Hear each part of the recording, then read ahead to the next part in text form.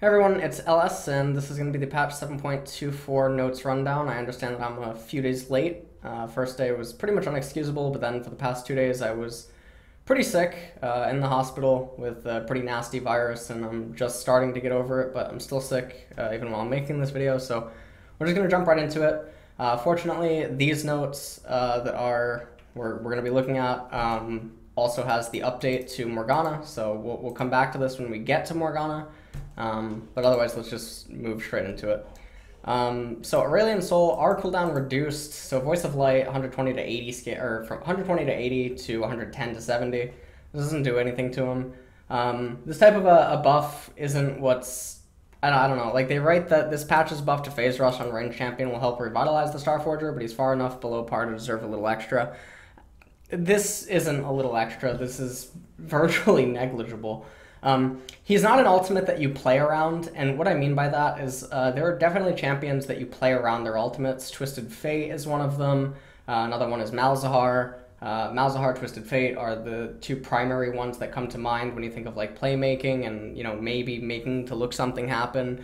Jhin, I guess in some cases, is another person that you're going to look to make stuff happen. Whenever you have that ultimate up. Shen, another ultimate that, you know, you want to make to look stuff happen when he's up.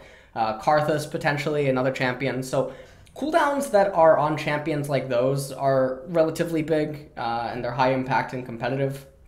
Aurelian Soul, not that type of champion, so I don't think that this is really that big, but we'll get to whatever they're talking about with the Phase Rush later on. Bard, base health regen and meat damage increased. This is kind of interesting because I think that with the way that the support meta is shaping up right now in the bottom lane, at least on Korea, I feel like Bard is in an interesting spot where people aren't giving him as much attention as he could potentially deserve. So it's nice to see him get some buffs here. 5.4 per 5 to 7.5 per 5 is, I mean, that's quite noticeable. For sustain, passive Traveler's Call, meat base damage is up by 10. I mean, that's also going to be noticeable in lanes where you're going to pick him. Also, with the resurgence of Jhin, it sounds pretty stupid, but Bard is one of the go-to support answers for Jhin because you can just use his ultimate to stop Jhin inside a curtain call. But I don't think we're going to get back at a state where, you know, Jhin is going to be 100% heavy priority, even though he is quite big right now in bottom lane as one of the primary ADCs. It's always important to sometimes talk about some of the indirect things that can cause champions to have a resurgence, and in that regard, Bard obviously comes up there. But we'll see what ends up happening up to Bard in the next few patches or something. But, yeah. Camille, passive shield duration increased and Q recast window increased. So these are pretty nice buffs for her. There's been a lot of people complaining that Camille isn't the powerhouse that she used to be, and that just other tank champions are doing significantly better than her. I have disagreed. I just think that we haven't had enough competitive gameplay to really showcase that Camille is still going to be a viable pick in a lot of situations and team compositions. Shield duration going up by 33% is pretty noticeable. I think the 2 seconds is something that she can really make usage of, especially in the mid and late game, so I think that she's really going to like that. The Q Precision Protocol, window to recast is up, you know, by 0.5 seconds, delay for empowered attacks still 1.5 seconds. I mean, that's fine. I think that the only really big change here is this, because she can definitely make more use of it now, and there's not as much outplay potential by the opponent, because she can just sort of sit on it while she bashes your face in. So I think that's okay. I don't think this is the total amount of love that she would obviously like in order to come back to being the super S tier level top laner, but she'll take what she can get. Darius, passive bleed damage and bonus AD at max stacks increased. So the thing here is that Darius is still really not doing what he needs to do. I remember, and you know, I wasn't the only one that talked about this. I remember Freak talked about it on broadcast that Darius should maybe, in theory, should have been able to come back with how the meta was shaping up. But the problem is that he's still so clunky, and he's not a champion that can really make use of teleport. And I know on Korea, all the challenger master tier Dariuses at one point, one of which who I had even personally gotten to personally speak to, came to the conclusion that you could not run teleport on Darius, you had to run Ghost. And so now, I know what some people are probably thinking, well, oh, why don't you just run Spellbook and swap it out then? No. His teleports are terrible. They're absolutely disgusting. He has a unique laning phase because you have to play around the fact that he's running Ghost instead of Teleport, so the recall timers, the bounces, and the way that he manipulates the wave is a little bit different as well. He needs the Ghost in order to be a useful team fighter in the later stages of the game, and it sort of becomes a summoner spell that you have to play around when he has it available and when the opponent is lacking Teleport, and you have to really make use of slow pushes and long side waves, or on the side lanes, in order to fit him into a fight without it being too overly aggressive. But then on top of that, he is also in a state where you need other champions inside of the team compositions. He's not going to be a versus all champion. He's going to be something that you pick him as a counter, but then in addition to picking him as a counter, your team composition needs to be properly set up in order to support him, without just having other champions ultimately just be a better pick. So I think until those types of problems for him can get fixed somehow, he's basically going to be like this potentially really good solo QE pub stomp champion at lower MMRs. I think that Dariuses that run Teleport and NA and EU are being moronic. They should probably try out running Ghost. I think in the solo queue setting, the Ghost Darius, Flash Ghost, by the way, I'm not taking Ghost Teleport. I think that, he has success there. But it's really weird to talk about a champion and his balance problems when he is fit into a lane that primarily only runs Teleport and then he doesn't run it, because then it becomes even more complex to balance, primarily just because of that other aggressive summoner. Okay, Evelyn. W's Magic Resist Shred now applies to the attacker ability that procs it. Okay, passive Demon Shade, bug fix. So these are just bug fixes. She also had her recommended items updated. That's fine. Ezreal, Q ratio decreased. I don't think that the attack damage ratio on his Q is what was causing Ezreal to be so problematic. It's obviously going to help try to keep him in line, but Ezreal is still primarily pick or ban right now on Korea anyway. I don't know how it is in NA and EU. Then again, historically, they could never really pilot the champion, so I don't know. With that being said, though, I think that it's a little bit too extreme of a nerf, because I think that really his strength lies inside of the Kleptomancy thing right now, because it allows him to be really, really obnoxious. He's one of the few champions that remain in bottom lane that has the ramp, or the requirement to ramp. And when you have Kleptomancy further fueling the ramp and allowing the ramp to sustain itself, then that's where it becomes problematic. I think that, his ability to proc it with his Q, how easily he can access it inside of that role, that's where really I think the power from Ezreal is being generated. I think that removing his ability... Well, he wasn't even really being picked Ezreal jungle anymore ever since the removal of Storm Raiders, but then we're going to get to Phase Rush and see what's going on there. But I think that this nerf is too extreme. I think that his balance issues lie in other areas, that is most notably the Kleptomancy thing. So I think that if something ends up happening to Kleptomancy, then Ezreal just gets shot in the foot. I think if nothing ends up happening to Kleptomancy and Ezreal receives other nerfs down the line because of that, the rune or whatever, then if something does happen to Kleptomancy, way further in the future, then Ezreal just gets forgotten about. And I don't like balanced stuff like that, so I don't know. I think this is too extreme, and I think that there's other ways that they should have looked at him. Or, honestly, he is like the primary candidate of that rune, so maybe even tweaking the rune itself simply because of him would be okay. I don't know. But, alright. Galio, W now deals damage to champions. Passive ratio decreased, E cooldown decreased. So this is really strange. Galio has all but basically disappeared, at least in Korean solo queue. And I think that it's just because, the meta phasing out right now. He phased out of the meta. A lot of stuff is going on inside of it. I think Galio will eventually re-find his place. He's also a champion that I think is mostly only suited for competitive. When you do pick him, you're mostly picking him in a competitive environment so that you can make the use out of his ultimate, out of his engages with his taunt, and really just being coordinated with your teams.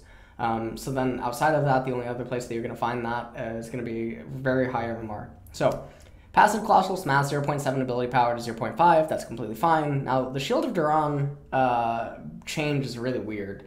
Now deals 20 to 60 plus 0.2 ability power to 60 to 180 plus 0.6 ability power damage to taunted champions based on charge time. They gave him a lot of damage out of nowhere. Like, yeah, I understand that the passive Colossal Smash is, it's lowered, But if you get a full charged Shield of Durand, that just feels really weird. That feels like that's going to be really, really impactful for Tank Galio. He's getting some of the damage back that he lost elsewhere just inside of this buff. Doesn't even matter about the ability power stuff. Doesn't make any sense to me. E-Justice Punch, 14 to 10 seconds, 12 to 8 seconds. That's really big as well. So these are actually more so centered at Tank Galio, I think, than it is AP Galio. This helps him make up for the damage loss that he had in the past. Also, I think that the Aftershock thing is just totally underutilized on him. And then obviously this has even enhanced synergy with it because you just get a lot of value out of his shield. So, I mean, I think that's fantastic. So, it's really good. Hope to see him back actually soon. I like champions like Galio, even though I think he's really obnoxious. Ivern, Grove Health, Cross. Yeah, this is definitely what Ivern needs.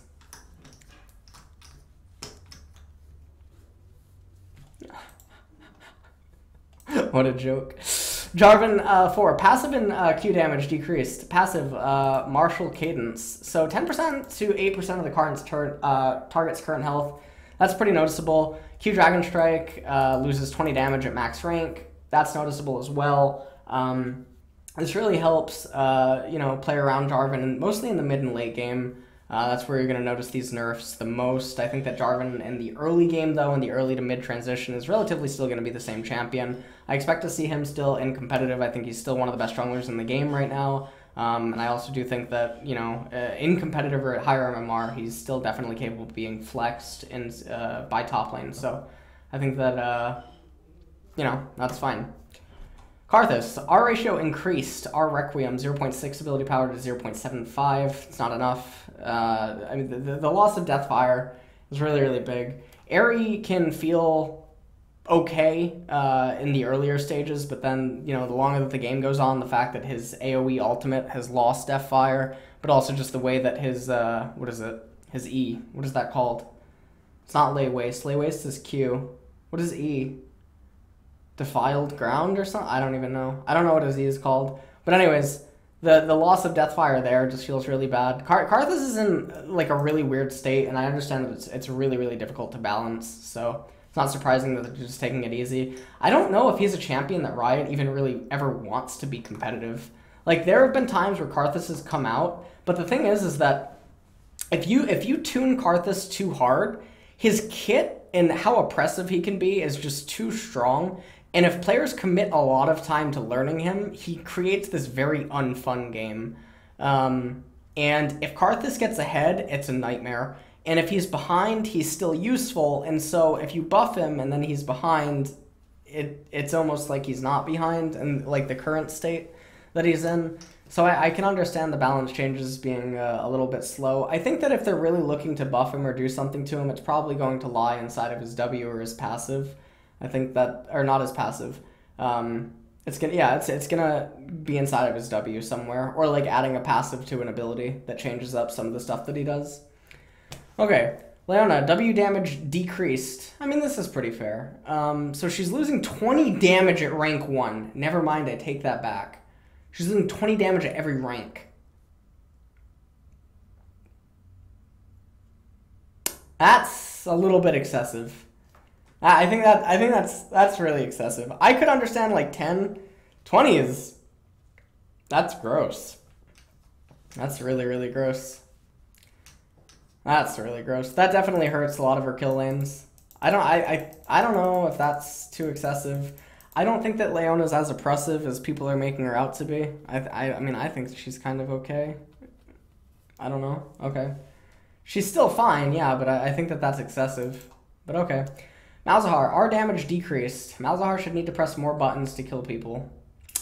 Well, so this is where I feel like Riot is doing, again, it's like one of those nerfs that, happen to Ezreal above, but they do this to champions all the time. So, like, why now? Why randomly in patch 7.24 are we deciding that Malzahar should need more buttons to press, kill people? What about when Malzahar was last nerfed? What about when we changed his Voidlings like 3 or 4 times in a season? What about when, we reworked him and, like, why now? Why is he losing 0.3 ability power now? Why is he losing 50 flat damage at rank 3 now? Like, what Rioter lost in a Silver Game promo match to a Malzahar who pressed R and killed him? Like, what fucking is causing this to come out as a nerf this late into Season 7? Like, we're about to be in Season 8. Malzahar has occasionally, like, you know, he's come in and out of the meta. He's a very, like, roller coastery champion. Where he fits in very certain metas. At one point, he was primarily a support, and then he came back into the meta as a mid laner that didn't slow down. He was even a flex at certain points. He even got picked up in top lane at certain points as well. This nerf just seems way too excessive.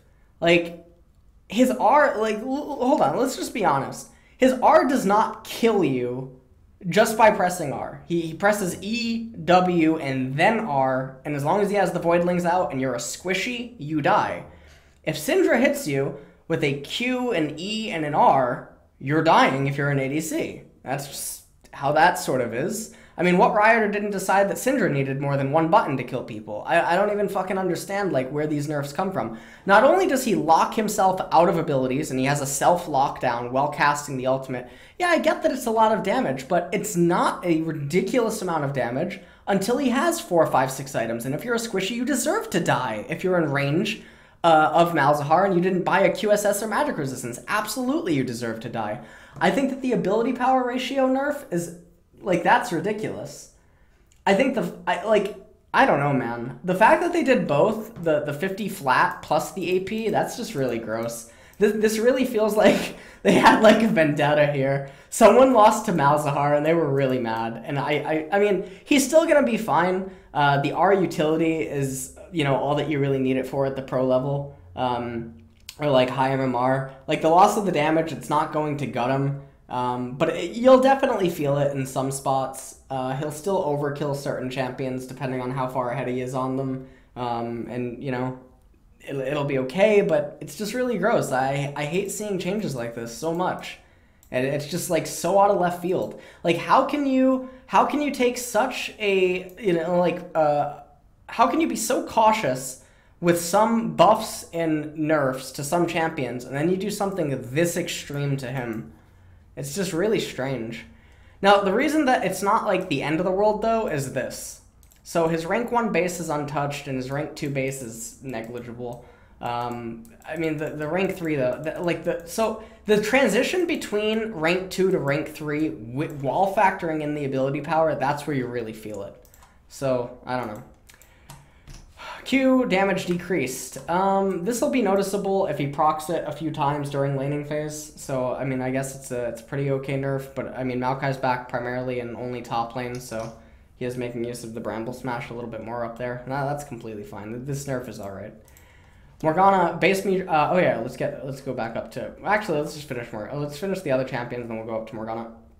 Ornn, W damage reduced, cooldown increased. So Bellows Breath 12 to 20% targets maximum health to 10 to 18% targets maximum health. This is fair. Cooldown 12 to 8 seconds to 13 to 9. These are both pretty fair buffs. I don't think that it helps though with what's making him oppressive. So I was one of the advocates of Ornn needed to be buffed. I initially said his R needed to not lock him out as long as it did. They changed that.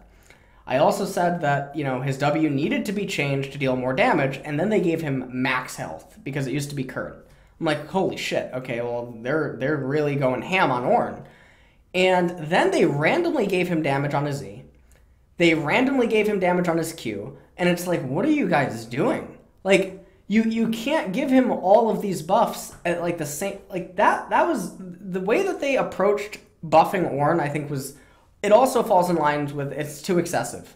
And then the unwillingness to, you know, dial back on some of those things and instead just jump to this is really bizarre in itself. The Sunfire Cape buffs, I think, are fine for him. He already built Sunfire Cape in some matchups and stuff, whatever they're talking about here. But I still don't think that this really is the problem. The problem is I think the shield. I think the shield that he gets from his Bellows Breath is the real cause for concern, not the damage itself or the follow-up proccing of the Brittle. I think it's mostly the shield. I I don't like the damage that they added to his Q and Z. I don't like the fact that he has hybrid damage in lane when they gave him so much damage ramp inside of buffs in the last few patches. I think they should probably change his Q to magic if they're going to do that. I don't know. I think that they should address his shield, not like this stuff. But whatever, a nerf is greatly appreciated. I still think that he's going to be primarily be pick or ban in solo queue still, and he'll still be C playing competitive. Okay, Riven Q damage increased. So realistically, she's not always hitting all 3 broken wings. So it's basically 10 base most of the time, and then she gets 0.10 total attack damage. So she can get anywhere from like 40 to 50 damage late game, I guess, on it total. So I mean, I guess that's not the end of the... Well, I mean, it can get pretty big late game, but it doesn't matter. It still doesn't address the problems that Riven has as a champion in the early, mid, and late game against coordinated players. And so you can give her all the damage that you want to, but it's not going to make her come back into competitive. So it's completely fine buff. Riven mains actually should, in theory, need it because their champion is just like... To win lane with Riven without jungler aid or to actually do stuff in mid and late game usually does require quite a bit of skill. So people can bitch, piss, and moan about her all the time, but I mean the buff here is fair. Shen Q damage bonus decreased. Twilight Assault 15 to 40 scaling to 5 to 30. What? You took off 10?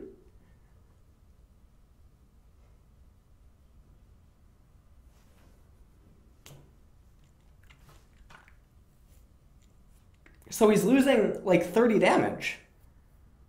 That's so gross early.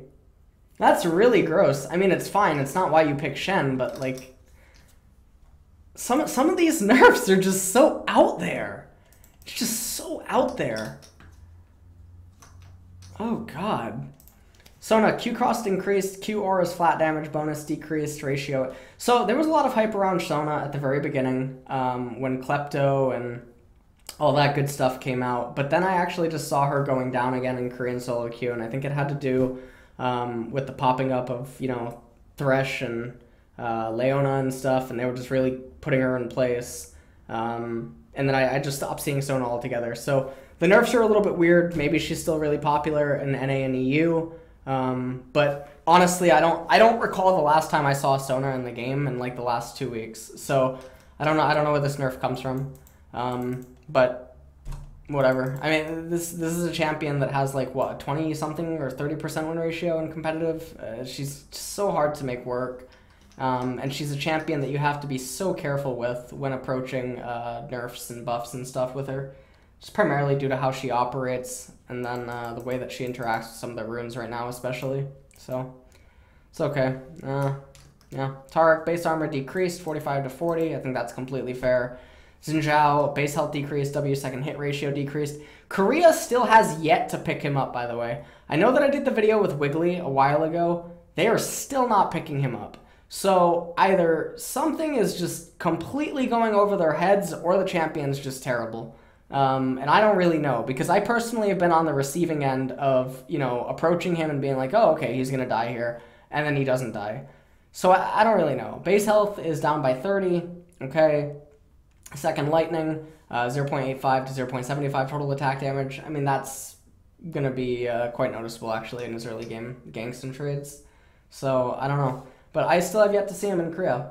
Yorick, base attack damage decreased. That is the... like, come the fuck on. What a joke of a fucking nerf. This champion needs fucking help, not nerfs. Mother of God. Demonetized, by the way. But anyways, what a joke.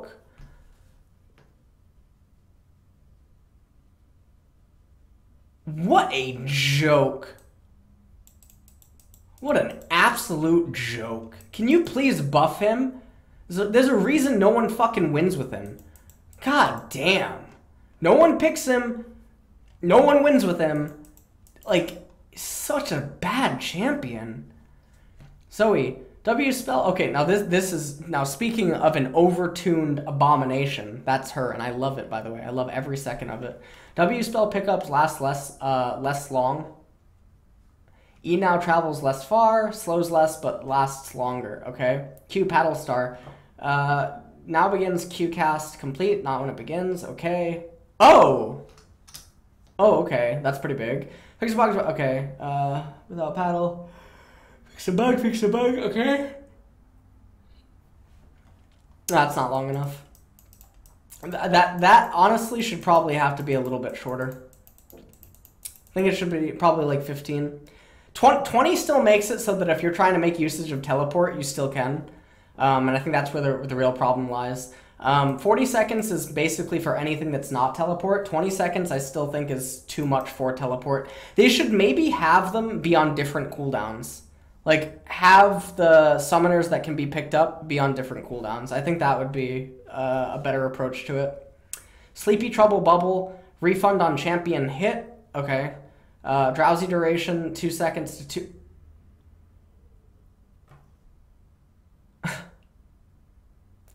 Wait, what? They increased?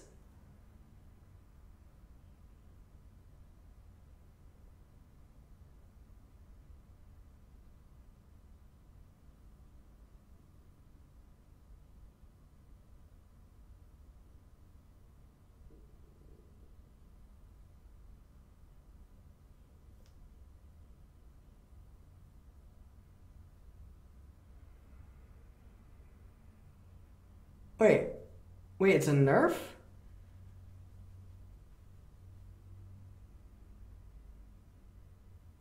You call this a nerf?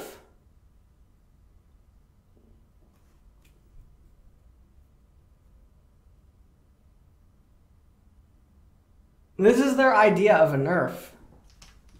This is really what's causing Zoe to be problematic. The fact that now she'll have to cast or use her spell 20 seconds earlier. This is big. This is big. This is a joke. This is a joke.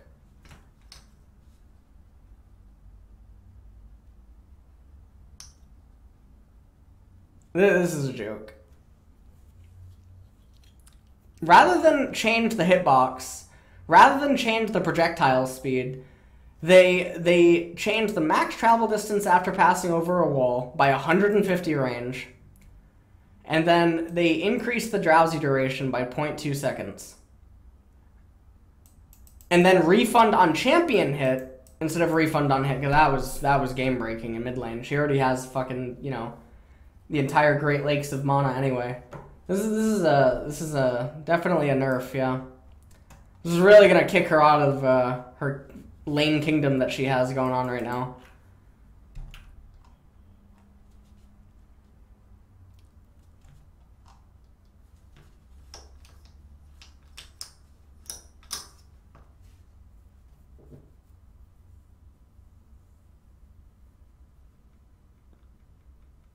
I read W wrong?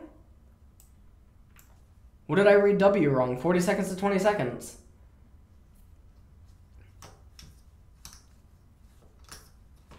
Yeah, I know the sleep wasn't affected. What my problem is that these are ridiculous nerfs. These aren't real nerfs.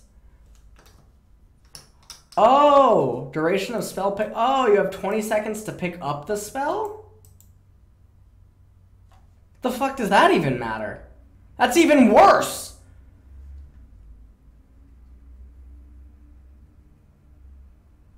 What?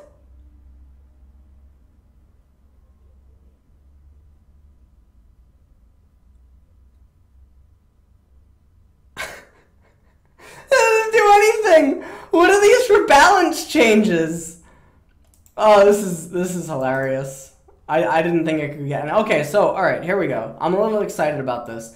So, some people in my Twitch chat were telling me that Zyra mid was back, so let's take a peek as to maybe why. Mono region, 8.5 per 5. Yeah, sure, let's just give her, you know, 3 more. Yeah, okay, cool.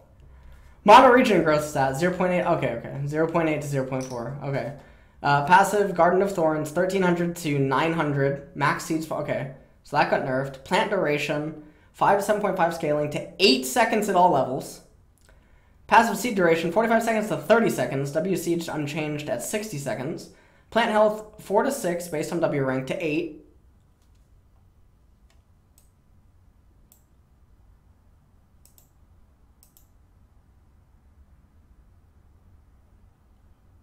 Okay.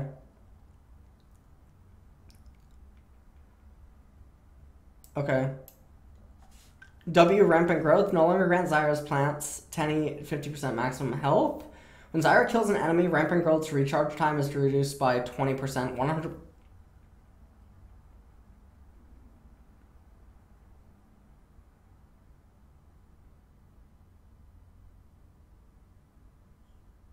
What?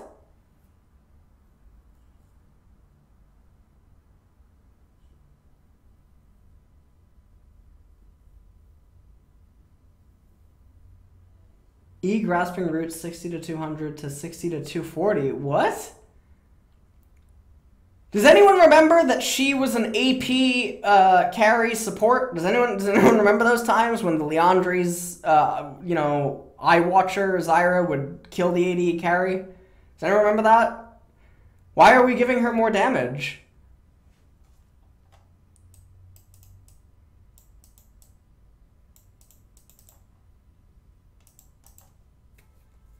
What?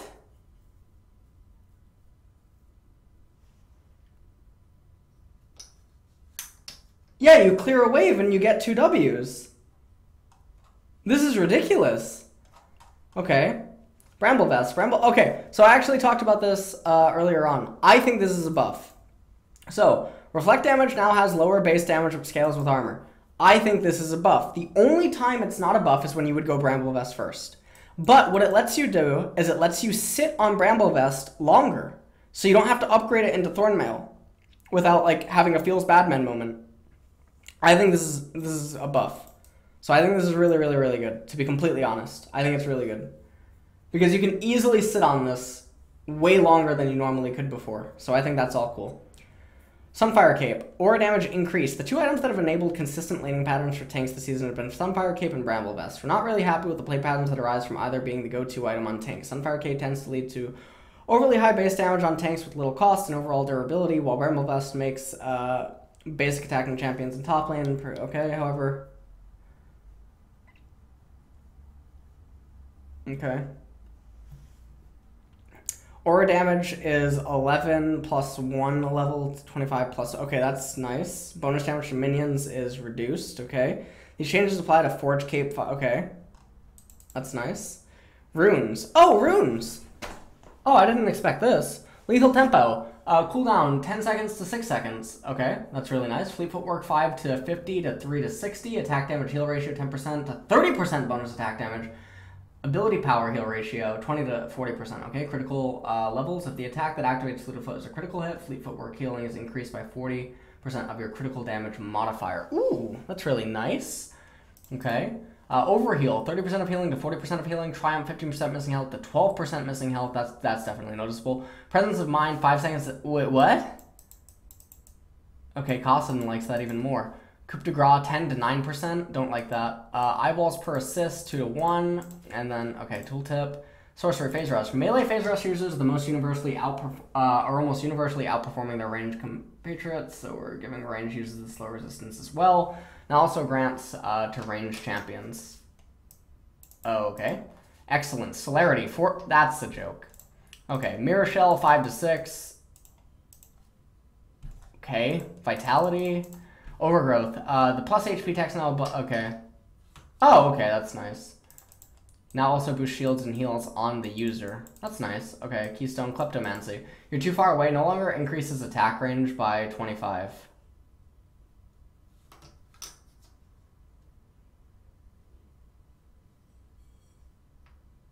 Okay. Update so many table mechanism update to decrease. Okay. Rune interface, bounty, hunter runes, each okay. Ability, icon updates, none of this stuff matters. Oh, I hate the champion health bars.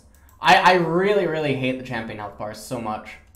I hate it so much. Alright, let's take a look at the skins. That's ugly. Santa Draven, that's ugly. Okay, this is cute. This is cute.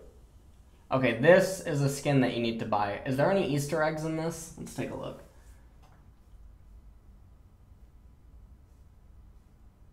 Looks like she fucking stole a muumuu. I think what this is trying to tell us, by the way, can you see this? Yeah, you can. I think that's like a moo, and I think that Poppy's into human trafficking. Okay, well this is some fucked up shit. Poppy is into human trafficking. Poppy has a moo in the bag, and the Poros, they're in on it. This is some really messed up stuff. A moo is getting trafficked right now. This is I don't think that's okay. Someone needs to tell Riot this isn't okay. Is there any Easter eggs in Draven's thing? Let's see. No. Oh wait. No. Alright, so Poppy is trafficking a moo. Okay. Alright, we're gonna do Morgana. Alright. Health growth stat 98 to 90. That's really big. Wow. Okay. So she's losing like a ruby crystal. Still definitely not spellbound. Damage to heal conversion ratio adjusted from 15 to 40% at levels 1 through 16 to 20% at all levels. That's really, really big. W Tormented Soil cooldown increased from 10 to 12. That's really big as well. Let's just Control F Morgana and go over her. Base mono region increase, W mono region and growth decrease. Passive no longer procs on small units, but heals more off everything else. W cooldown reduced when passives proc. So I've played with this once already. I've been really sick the last few days, so I haven't gotten to see more of her. She's not popping up in Korea yet, no picks, no bans, so I don't know what to say there. I also think the Jungle Morgana thing is a complete joke and doesn't have any merit. Passive Siphon Soul no longer grants, yeah, we already touched on that. Morgana heals we touched on that. Tormented Soil cooldown is now reduced by 5% whenever passive Siphon Soul triggers. So, I mean, the thing about this is, it's really weird. Morgana is an interesting thing because she's a very ridiculous champion in mid lane in the sense that you don't have to be a better player than your opponent in order to win the lane. There is still noticeable differences in good Morganas versus bad Morganas, but I don't really know how to feel about her. She is occasionally picked in the support role. This will probably definitely enable her to be flexed more often, but I'm not convinced that it's going to make her pop all the way back up. She might be propelled to like an A tier mid laner with this, because the W change definitely is noticeable. The other changes are also noticeable as well. I just think that, other mid laners are going to offer more in very specific spots. And I think that Morgana is another champion that also relies somewhat on the meta to be favoring her if she's going to be picked. So that's pretty much it. Yeah, that's it for patch 7.24. Is the next patch 8 or does it go to 7.25? I don't actually know. But for the most part, the things that interest me the most from this patch are the Galio changes, and the the Zyra changes. Those are the only two like really, really cool things. A lot of things in this patch actually make me angry. And I think that, not angry like legitimately, but like it's just really, really sad to see how some of this stuff is approached. And it really makes you wonder like from where are these thought processes or these conclusions being reached. But that's pretty much it. So that's it. We'll see if next patch has more in store.